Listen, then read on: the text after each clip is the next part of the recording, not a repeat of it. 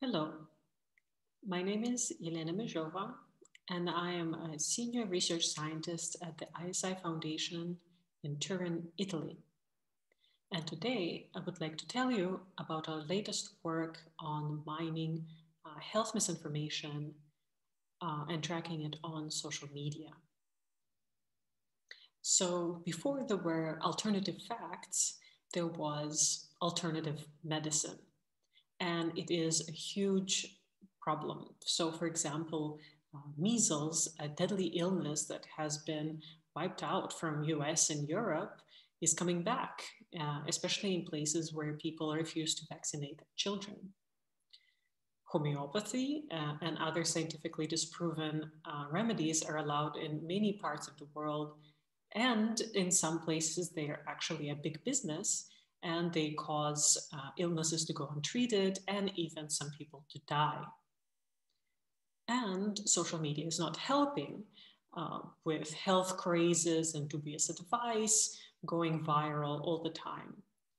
But if you just go online or on YouTube and search for a diet, you often get something very unhealthy.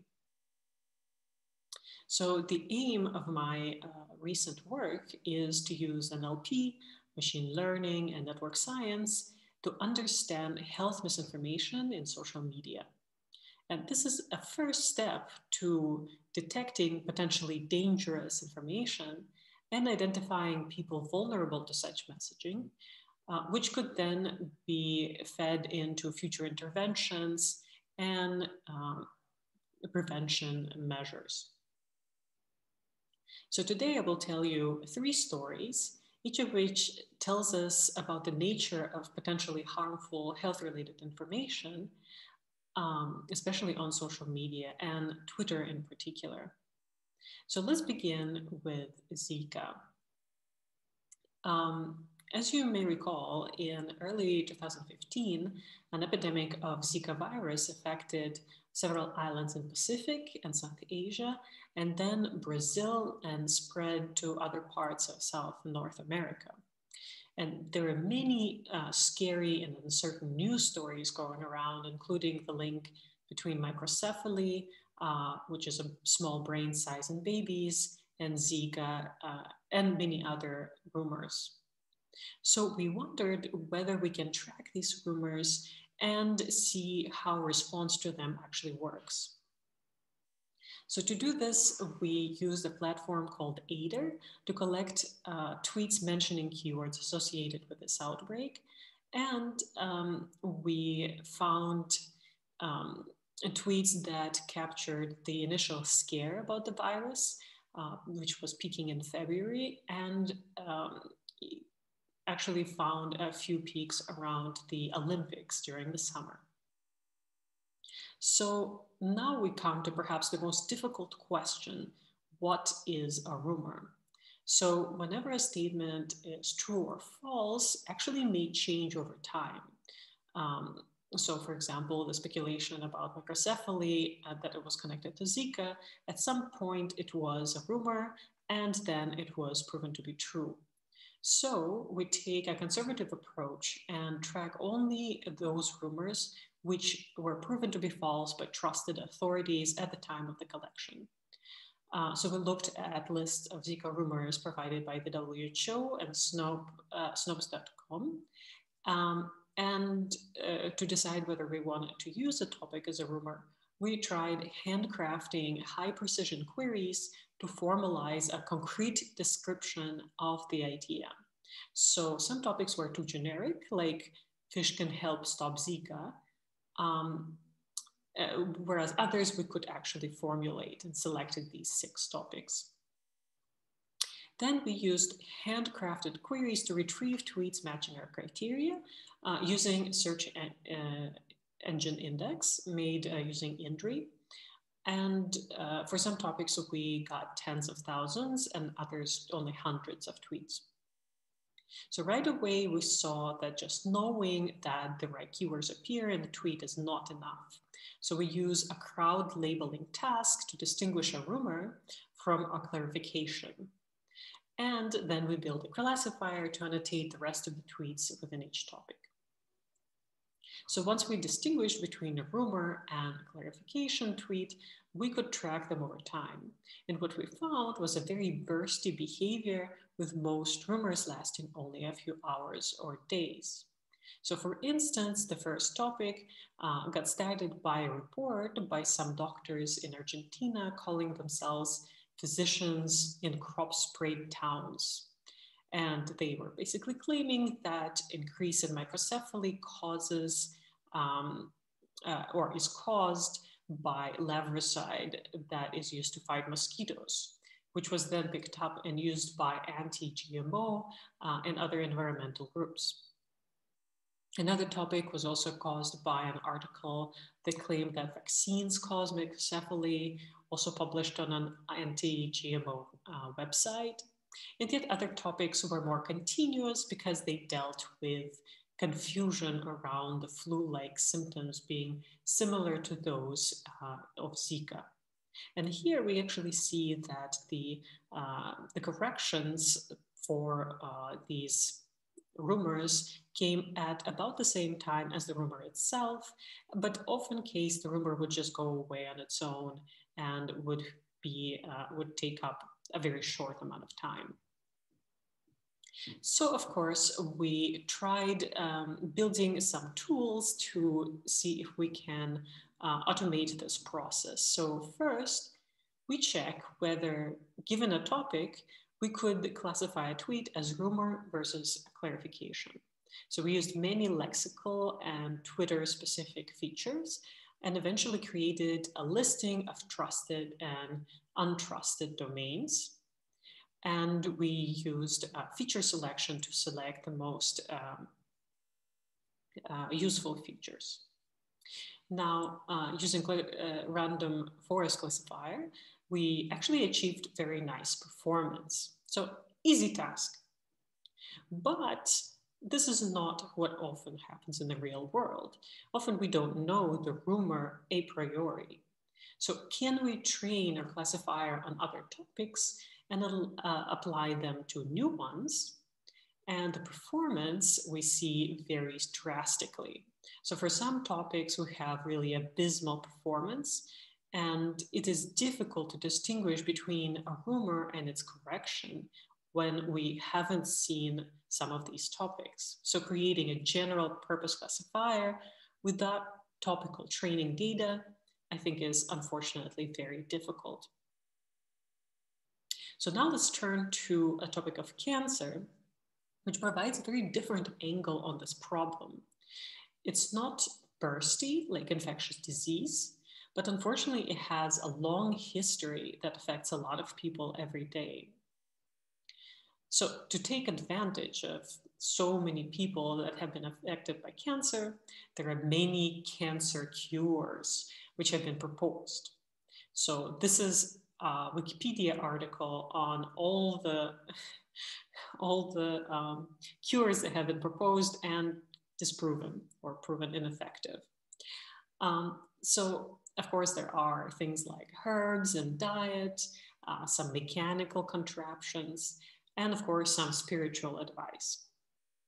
So many of these have been proven ineffective, and we decided to track these. So of course there are some there's some messaging by the medical establishment that tries to ward people away from these. Often these are even scams, but they can never really truly capture the imagination of the public, like the possibility of a cure. So we ask whether we can identify people who may be more susceptible to propagating these fake cancer cures. So the design of the study is quite different than the past one because our focus now is on the people. So we want to track our rumor group, those who have tweeted about one of these cancer cures, and compare them to a control group. So as a control group, we take a set of users from a previous work that have posted about a cancer. So at least they're interested in the topic. And for our rumor group, we track users who have posted on one of the cancer cure topics we identified on Wikipedia. And actually we used Cochrane Review and another resource to identify topics. So we then actually took these topics to an oncologist who confirmed that these indeed would not help cure cancer. And note here that we are not looking at treating symptoms or making people feel better, but the things that are claiming to actually decrease sizes of tumors or totally cure people. So then we apply several filters on these people to make sure as much as possible that they're real people and that indeed they are posting about topics, again, of interest. So here we apply crowdsourcing again to be able to distinguish between tweets that are actually about claiming that these cures are effective. And finally, we get the histories, the tweeting histories of people who we select on both sides so that we can learn more about what kind of people, what other interests and behaviors they have. So we define our task is, so given that the user has posted something in the past, are they likely to eventually post about a rumor in the future? So for rumor users, we take their history before their first rumor post. And for control users, we make a similar cut, but that is based on statistics from the rumor users. And we finally make sure that we have enough tweets to model both of them on. So using many of the features from the previous work, we fed the data to a logistic regression classifier and actually got a fairly decent performance in terms of R-squared. So because it's an exploratory exercise, we didn't report cross-validation results here. So interestingly, we basically found that the rumor users tend to use longer words, but they have text that is easier to read. So we used some readability scores to measure this. They are more likely to talk about ingesting or eating something, more likely to share URLs, and use tentative language. So things may be possible. And they may have higher posting entropy. So this is a way to measure how regularly people post, and maybe so people who are accounts who post very regularly are more likely to be bots. So these people are actually more likely to behave like real people.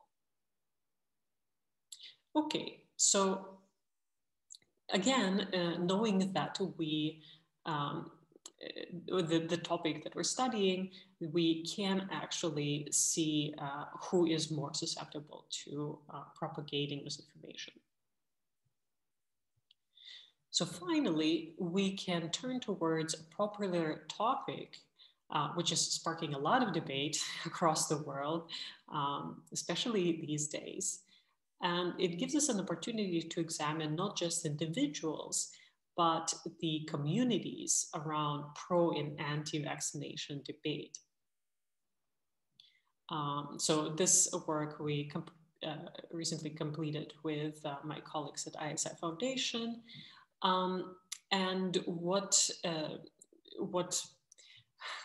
the context is basically that since vaccines were invented, people were actually been campaigning against them. So this is a caricature of people getting kind of strange side effects when the cowpox was introduced. So from the very beginning, there was a backlash against this procedure. So we ask, what are the properties of the vaccination debate on both sides of this debate? So what are the properties of this conversation, and what do they mean for potential interventions that we can have? So this time we worked with Italian data in particular. The benefit of this is actually that we're pretty sure that people who've been posting about it actually live in Italy.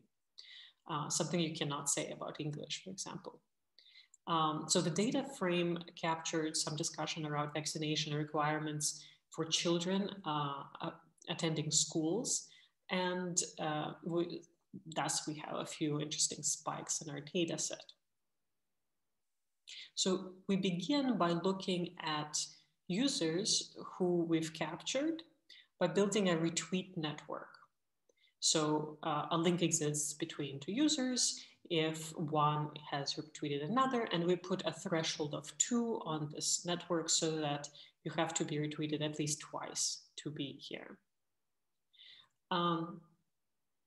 So here, for example, you can see the plot that we're using. So we're using a directed layout, force-directed layout.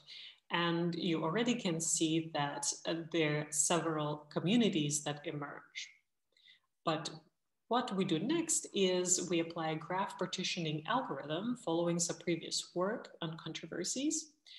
So we basically try to the best of our abilities, kind of cut this network in half.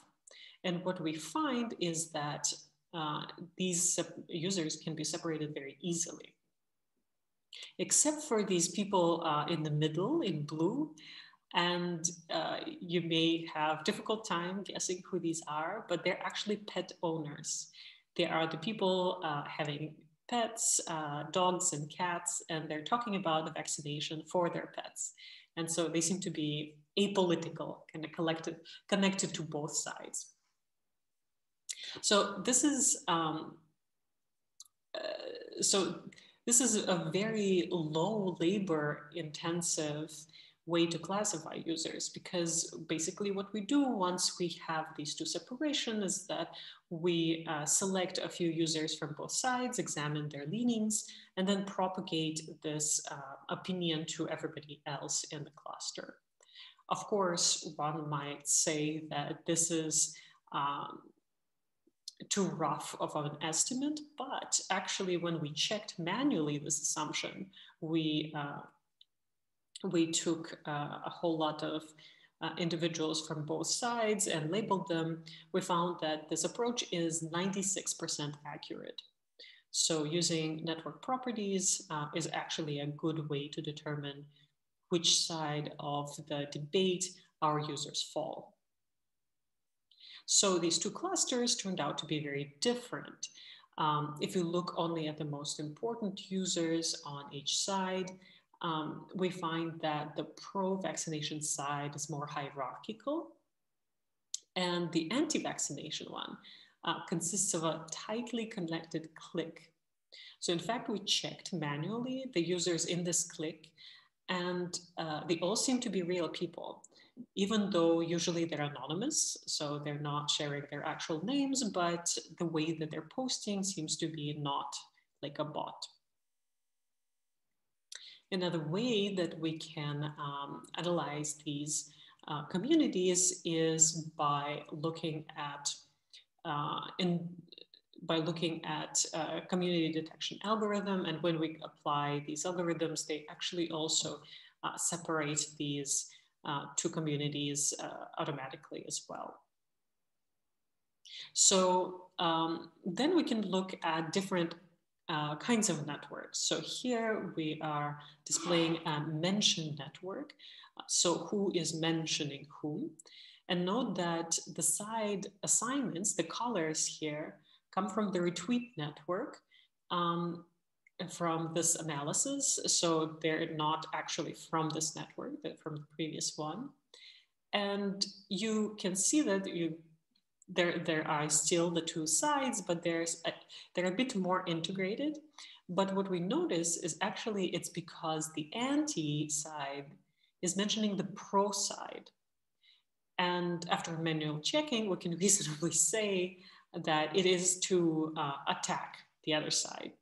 So it looks like the anti-vaxxers are attacking the pro-vaxxers and mentioning them, but actually the pro side is totally ignoring the anti side. Whether it's a good idea to do that is questionable, of course. So here we can also look at the follow network where users, sorry, this one, where users follow different accounts, and this is much more about the general interest. So it doesn't have to be just about vaccines, but even then we can see that the network is quite separate. And what this implies is that not only are people talking about each other and following about each other from two different communities, but even where they get their information is also different between the two communities. So, as in previous projects, we try to classify the stance of these users. So we use a bag of words representation that we lematize and apply several classifiers and find that indeed it is possible to predict on which side these people are going to be just from the content of their tweets. Pretty easy. But remember that these users are the active ones that ended up in our retweet network. So they're active enough to be included in the network partitioning. But what if we consider users who are less engaged and are kind of in the periphery of the conversation and for whom we cannot do this very neat network classification approach? Well, first, we find that it is difficult to annotate them. So even to us as humans, it was difficult to determine these people's stance on the matter. Even though they've tweeted about vaccine, it was difficult to understand what exactly they were saying. And our classifiers were actually not able to perform as well. It's still better than majority baseline, but not by much. So it's still difficult to find these hesitant users. And it's actually very unfortunate because it's these users that we want to target, right? Like we want to reach those who are hesitant and not those who have already maybe strongly made up their mind. So from today's stories, I hope that I've convinced you that it's possible to track health misinformation and that it's very important. But there are many things that one needs to do it properly. You have to talk to experts and make sure you understand what erroneous information is exactly, because there are many gray areas, especially in fast evolving situations like pandemics. Speaking of pandemics, you have to be as much as possible focused on a particular topic so that you can have well-defined things that you're tracking. You want to hand check your data to make sure that that you are actually looking at what you're meaning to look at. So even though we used very high precision queries, we actually found a lot of these tweets to be clarifications instead of the actual rumor. And of course, you need to be aware of lots of context, political, cultural, community, other information sources. So this is a very complicated problem and very rich in possibilities for research. So thank you very much for your attention and for inviting me to this wonderful event. And I'm looking forward to your questions.